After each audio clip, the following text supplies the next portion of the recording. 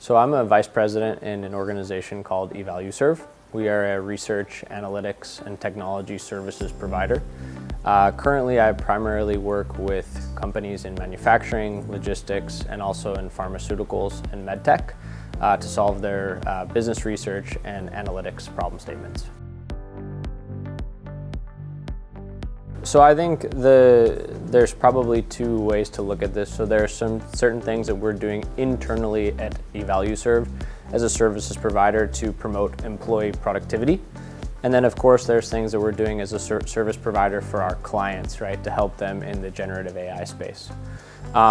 If I speak very briefly about each of those topics, right, so internally we have been developing a lot of technologies and also leveraging third-party tools basically to accelerate workflows for knowledge workers. So as you can imagine, in our world, we might be trying to comb through large amounts of secondary data sets to summarize what's going on in those data sets, maybe like an investor call or a transcript, and then create actionable insights. Historically, this work was done by a human being. Now it can be done through a potential generative AI technology assisted by a human, right? So that would be one example that I would give on internal productivity.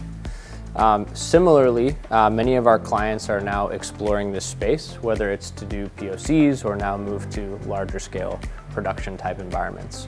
I think one very interesting use case that we're seeing, especially in the sectors that I'm serving, is in manufacturing, where there's a lot of information about products, such as technical manuals. Let's say if your microwave stops working, what do you need to do to fix that? Now, historically, you might pull out a very large book, have to comb through to find a certain page, read what that says, push a few buttons, and fix the microwave. Now, with some of the digital technologies backed by large language models, you can actually easily go into an online assisted environment, pull up your product number, search for your issue, prompt that issue, and actually be taken directly to the section in that manual where you can learn as a user how to fix your appliance. So these are some of the things that we're working on to enable with our clients.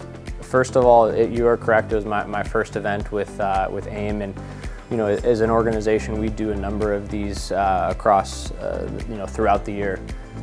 There are a few things that I think really stood out for me about this particular event. I think number one, given it was one of the first sessions that's been done here in New York, the actual quorum and the diversity of that quorum in terms of the industries and the leadership represented was great. I think it was fantastic to basically go around a table for a particular question and maybe hear from banking, from insurance, from a consumer-centric industry, from manufacturing, as there's a lot of different perspectives that were shared.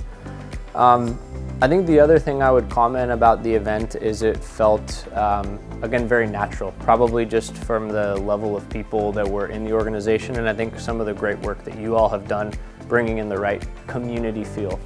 I've done other such events that, it feels a bit more rigid, the ice is a bit more difficult to break. I think here from, the word go, there were some just very, very good and fluid conversations that happened. So those would be, two observations, and would love to continue to support the community as we go forward.